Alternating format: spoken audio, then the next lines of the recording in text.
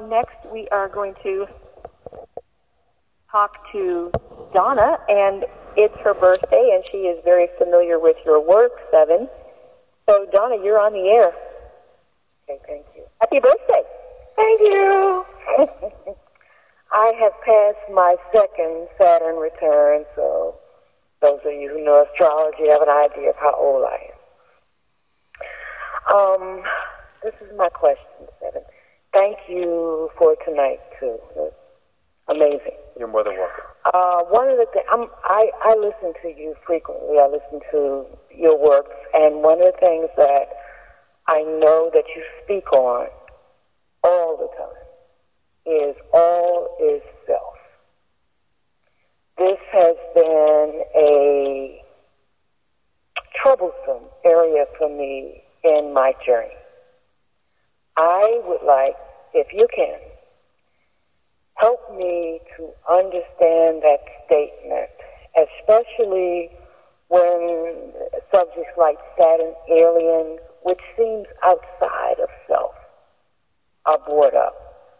If you could give me some visualization or some way of getting me to click to that, sure. I would appreciate it. It's very simple, and these questions are the best questions. Now, when you watch light shine into a prism, what you see is the prism then splits up into 7 colors, so it divides itself.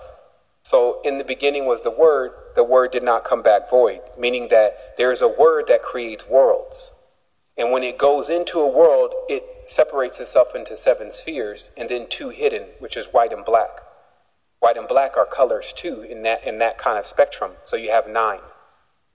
So then, when I say all is self, I'm talking about the concepts of the unbegotten, meaning before you come in the prism. Because everything in the prism is polarized into its separatism. And that's what's keeping it here. That's what's holding it in a mirror or a crystal. Then when you escape this, when you actually say to yourself, but what is it about that I keep thinking about it if it doesn't exist? Meaning that, who is the prime mover? Look up this term, prime mover. The prime mover or the prime mobile is what they say is spinning the galaxy. And they sometimes, oh, that's God. Or they always give it that role. Who's the prime mover? Us. We are the prime movers. So if we decide not to move into the control point and go into all itself rather than the 7 cards, see, if this 7 system, which is how they calculate the septidecimal on the stock market, is trading us. You see what I mean? Like, look at what we're dealing with here. That's why the knowledge is deep insight. Because if the trading is taking place with this birth certificate and these different certifications that we've agreed to, we've pledged allegiance to, then we become in this system that has set itself up on division. That's why the God is deuce. Right? Divided worlds have uses. This is what we need to understand, and it's understood with our growth. Because then you can look back and say, oh, it took me all that to learn this. And it's over. It's collapsed. And it tends to, you actually brought all of what you've been through into a solid point. It is no longer flying everywhere and flying over everyone. And then when you have it now back in your grasp, that's what you implode with. So until then, there'll be anchors, meaning that we'll lodge ourselves in with Illuminatis and different kind of art forms with different symbols that make us mad or make us happy. And still realizing that you have to make yourself happy. So what is it saying? You have to make the world the way that you want it to be. First one, start with a dream. Obviously, you have to work on the body. But in the dream, when the dream begins to run parallel to the reality, then at a certain point you can walk into the dream, or you can see the tomorrow or the next day or a few more days in the dream. This then becomes what happens to you when you supposedly die or divide. You divide, meaning the soul is supposed to leave the body, but it actually doesn't happen. They agree to stay together. The body transforms, so you take the memories with you. You leave with the chrysalis. Chrysalis has so much uses on the galactic plane, astral plane, it's like you just received a medal, a badge of honor. because it contains all the geometry of stuff that happened here on the world. Now, remember, this is a map, and I want to make sure that you understand this, that what happens here is that we have to navigate through our own consciousness, utilizing these rudimentary building blocks of how things got started. And you see then the ones I sometimes say the ones we don't speak of, but the ones that are causing the negativity as children.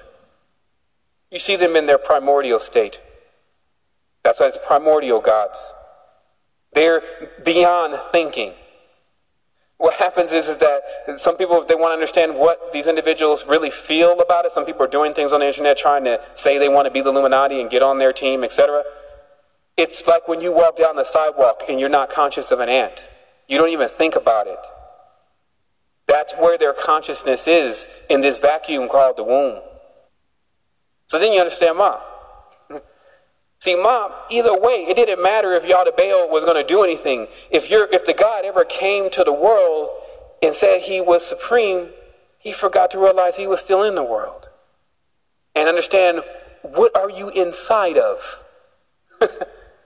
And that then would be the supreme being. And so this is where we return to. We leave the spectrum, we leave the pyramid, we leave the tetragrammaton, the 26 keys. Then the ones that are missing, the other 26 underneath it. We leave the arc forms and we bud something new because we've taken on that and then even grown from it. See, some people are trying to figure out what is deprogramming. Deprogramming is not just erasing everything. Hello? We're trying to salvage certain things here. There is great worth in what we've discovered and learned. So to really, to harbor, to bring a ship in a harbor, you must connect to the organic grid, meaning that where'd you keep your ship? Where is it? And then so this is what you'll also see then. It's seeing things in a higher light, in a tense. It's really ethereal. It's beyond light. Okay? So when you see something then in its higher light, then you don't see it as it is right now. You see it as the child. It's the child. Yada Baal, you're a child. And that's why most of these New Age books do begin, the deeper ones, they explain to you that the entity that is causing the most chaos is actually a child. Because it's still in this immature stage of not realizing that all is self. Are we talking about ourselves? See, the funny part about it is that every chakra that I went through, there was a different opponent. But when I started learning I was staring in the face of a mirror, it wasn't so fearsome after that.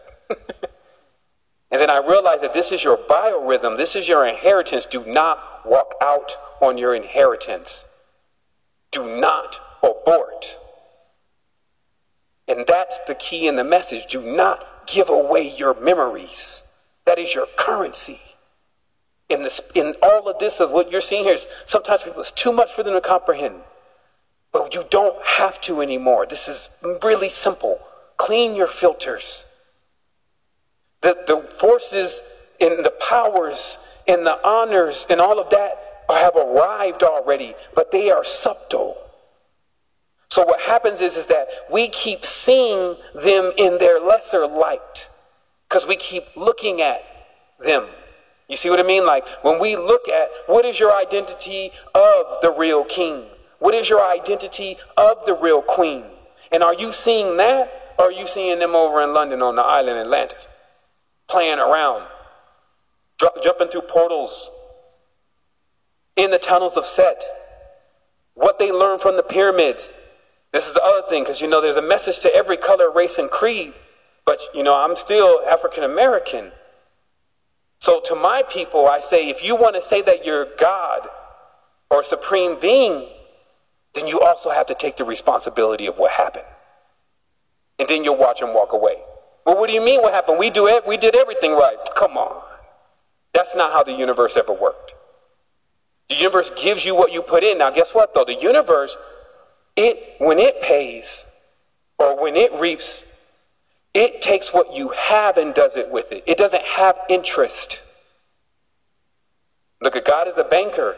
Think about what I'm saying. But the universe doesn't have interest. It takes what you have and it divides it. It's almost like you seeing a cookie cutter with 12 slices on it, and it just stamps over what you call currency or whatever you got left. And then it divides it, and it takes its portion, divides it amongst the children, and keeps moving to the next being.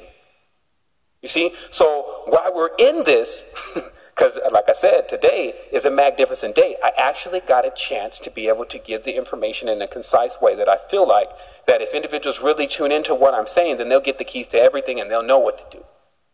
And this will subsequently cause a chain reaction of the lightning of the organic grid, which is actually a system that can repair many other individuals, meaning to put their two sides back together, that need much more deeper. They need dream time, meaning that the ones that work with them through the dreams, because you can learn aeons worth of knowledge within what you will call 4 humans' years. That's why I say, you know, a day on this world is 1,000 years to God. And I want to tell that brother that called earlier, the thing about it is that the title still God, if you have been made to be below it, is higher than you.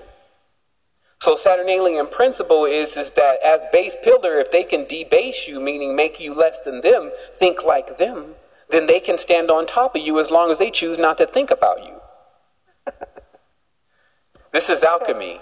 The evil side of it. We still have a couple of callers, so I think you made your point. Okay. And want to, Donna, wish you a happy birthday, and thank you so much for calling in. Thank you, Donna. I wish I had time for another question, but thank you for listening. Yeah, we have 87. We're waiting. Thank you so much. Okay, thanks. Bye-bye. Woo, we may have to take it 15 minutes over. So, yeah, we've got 5 minutes left, so keep that in mind. We are going to talk to our friend Joseph. Hello, sweetie, how are you? Hello, my dear. I'm very well. And hello, my brother James. What a brilliant and glorious exposition you have given us today. Lots of food for thought. Thank you, Joseph. I want to share, you and I have a love of words. It's very obvious. In studying the Gnostic Gospel of Mary Magdalene, I ran across a word that I did not know. It was a Greek word, and when Peter said to Yeshua, "Why do you spend so much time with this woman? You know women cannot enter the kingdom of heaven." Well, that pushed a button. And then when Yeshua responded to him, he said, "I have made her an anthropos."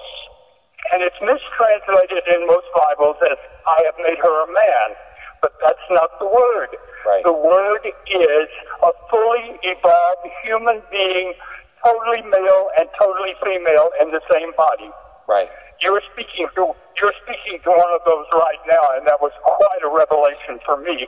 And I think you know exactly what I'm talking about. So I just wanted to thank you, and I wanted to share that term with you. I know there are others waiting to talk, but I feel truly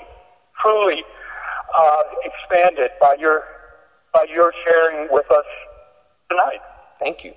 Thank you. The Gnostic name is Achimoth, but that is the actual Dakini name, courtesy of John Lamb Lash, of the incarnate androgynous. Okay. Excellent. Well, thank you, Joseph, so much for calling. you're very welcome, darling. Bye-bye.